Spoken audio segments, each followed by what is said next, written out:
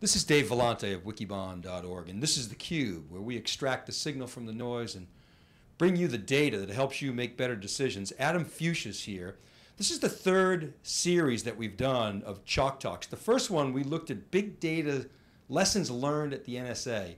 In the second, we took a look at the security ecosystem around Accumulo, the database that Adam helped build while he was at the NSA. And today, we're going to look at how Accumulo is optimized to maximize performance. Adam, take it away. Thanks, Dave. Good to be here. Yeah, so we're going to cover some of the secrets of how Accumulo really gets all of its performance in real time. A lot of this derived from Google's big table and things that we've extended in my previous career at NSA, as well as what I'm doing now with sqrrl. To start out, we'll look at one of the key elements here, which is the log structure merge tree, which really backs up a lot of the key value operations inside of Accumulo. So Accumulo stores key value pairs, and it stores them in sorted order. And we take tables, which are really just collections of key value pairs. We break them up into partitions, which are known as tablets.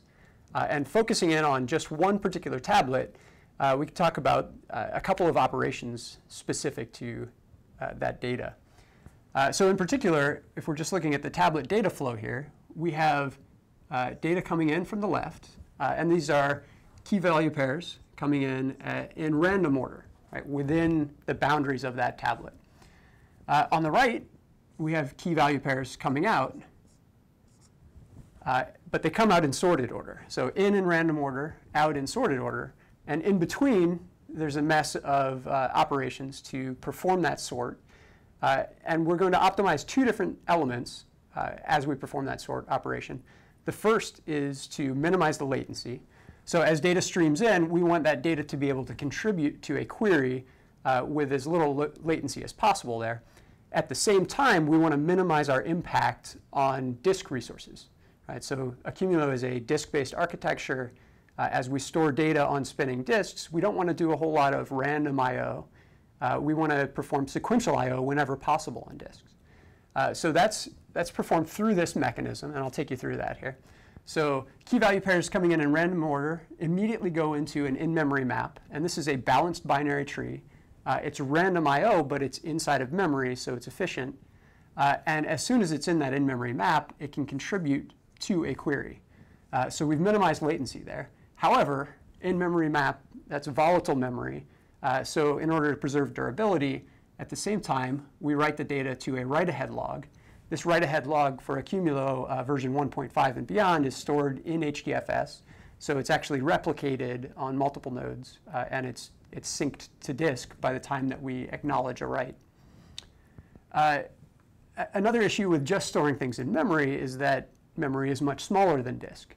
So at some point, this memory will fill up, and we'll need to perform what's known as a compaction operation, or minor compaction, also known as a flush operation. We flush that in-memory map to a file, which is stored, again, in HDFS. So that write on disk, we want to make sequential. So we buffer a fair amount of data in memory and write that all as one sequential stream to an R file. Memory is much smaller than disk drives, so it'll fill up again. We'll do another compaction operation, writing to an additional R file. Each of these R files then participates in queries, right? And as we stream data out of it, we'll merge data from each of these independent containers through a mechanism here to provide a single sorted stream of key value pairs at the query. The more R files we have, the more sources of data that we have, the more seeks that we have to do on disk. So query latency is impacted by the number of these files. So in order to minimize query latency, we do an additional background operation here, which is known as a major compaction, where we take multiple files, merge them together to create one single globally sorted file across all of those. And that operation happens as a background processing operation. So we have background threads doing the minor compaction, background thread doing the major compaction, and then threads attached to the query or the write performing those operations.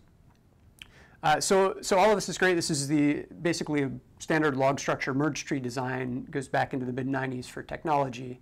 One of the things that we've done with Accumulo is to put another mechanism in here known as the iterator tree.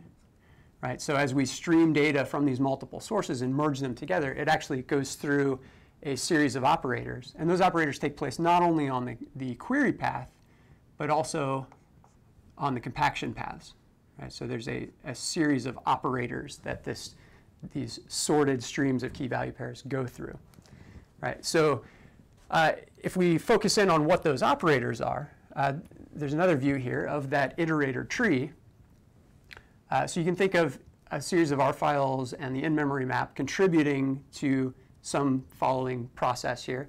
The first one that we're going to do is really a merge. So we'll merge all of these individually sorted key value sources together to perform a single stream of sorted key value.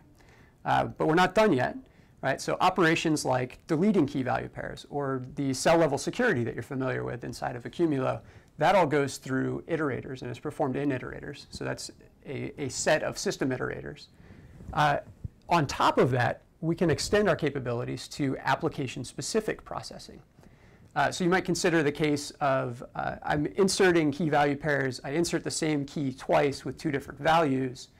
What do I do with the values? Right? Do I keep the most recent one? Do I keep all versions of it? One of the operations that we do inside of the application-specific iterators is versioning. So we can decide to keep the most recent value. We can keep the most 10 recent values. We can keep the most recent 90 days of values.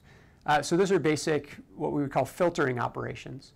In addition to that, we can do aggregation operations. So instead of just filtering out some of the values, we can calculate a function of all of the values that we've seen.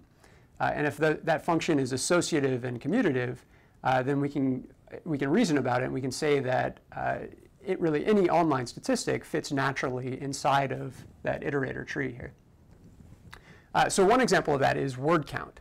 Anybody who's ever done the MapReduce tutorial has gone through a series of documents, pulled out the words, mapped those words to a count of those words, and then inside of the reduce phase, done a collapsing of all of those counts, adding them up to provide the final word count. We can do the same thing, but we can do it in a streaming fashion using the iterators combining capability or aggregation capability to perform a very efficient merge. So for example, if I have this corpus of documents, I generate a set of terms. Each term I associated with the number of times I see that. I'm going to see the term A many times. Inside of the iterators, I may see two of those key value pairs. I can add those up. I get another version. Maybe that's one of my compaction operations. Right? I do another compaction operation on the next two.